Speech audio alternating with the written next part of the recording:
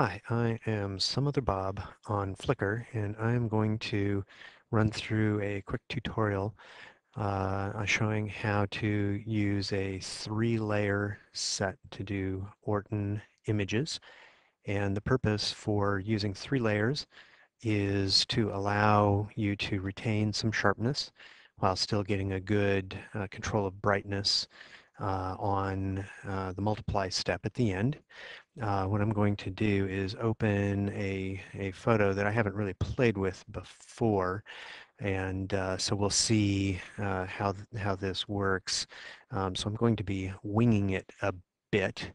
Now I have here a Chinese New Year parade picture that I took just a couple days ago, and we're going to take a look at this. And it's a fairly well exposed picture, so there's not a lot that you would normally have to do with this as far as processing. You can see it's got a pretty decent levels channel here, so it's not overexposed or underexposed.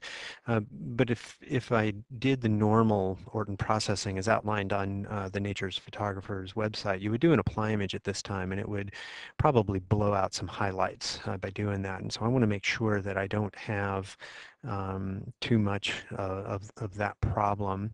I'm going to use one of my favorite techniques here is to take the middle control point and push it left, and you'll see that we get a brightening, but we also have preserved what we have as far as highlights and preserved what we have as lowlights. In comparison to that, let's take a look at what happens when you do a brightness adjust. And if you push the brightness up, it looks like you're doing a similar thing. But if you now take a look at the levels, you're going to see that you've pushed a lot of data out of the total possible range of values. And in particular, what you'll look at is this dark area here with the chair. You've lost some dynamic range there.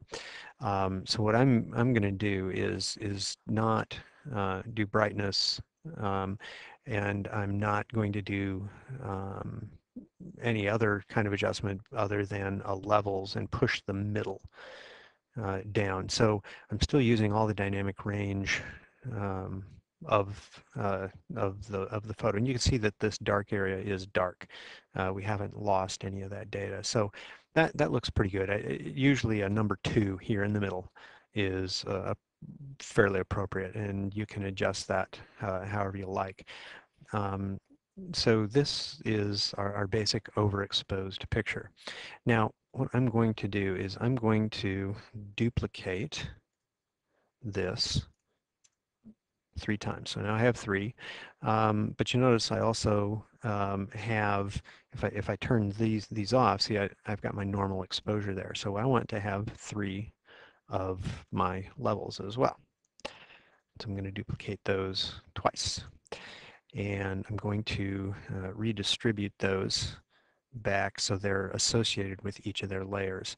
Now I could have flattened these and then copied twice. And in this picture, I don't think I need to control the exposure that finely, but what this allows me to do is take this bottom pair, which is going to be my sharpness, and I can combine that with a different exposure control than what I have applied for these layers, which will end up being combined to be my pseudo blur sharp combination.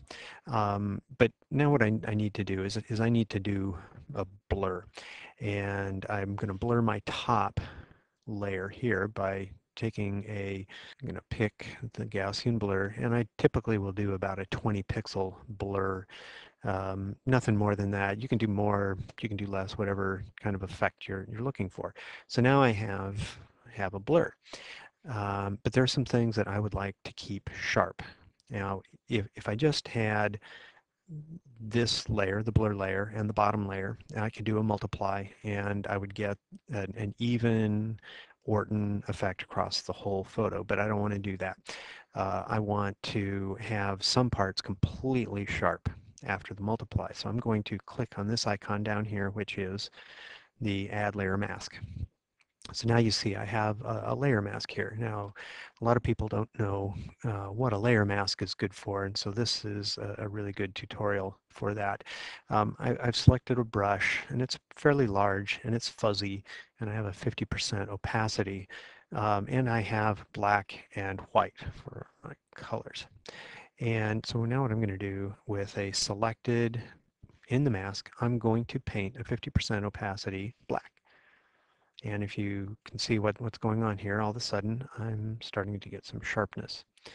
And as long as I hold down my mouse button and fill this in, I'm going to end up with a 50% gray in that area. And you'll see what it's doing is areas that have gray in the mask will show the layers below. Areas that have white on the mask will show that layer itself. Now I've clicked again, so it's going to do another 50% opacity in this area. And so I can play with the opacity of the brush. I can play with the color of the brush and get whatever effect I want. Now, what's really nice about this method of using masking is that I'm painting here, and let's say I make a mistake. I go, oops, I've painted too much. And so I've got sharpness where I don't want it. All I do is switch to the white brush and paint over it. And you'll see that I'm getting white. Now I've got to boost my opacity here briefly while I erase this. And I can go back to 50 and back to black, and I can continue to add sharpness wherever I want. Now it's kind of hard to see on this little thumbnail, but if I Alt click, you'll see what I've painted. So this is what I've painted on the layer mask. The dark areas show the layer below, which is a sharp copy, and where it's white, it shows the current layer, which is blurred. Okay, now we're ready to do the combination. So I'm going to select this layer, and I'm going to do a Control G, which is a group with the previous.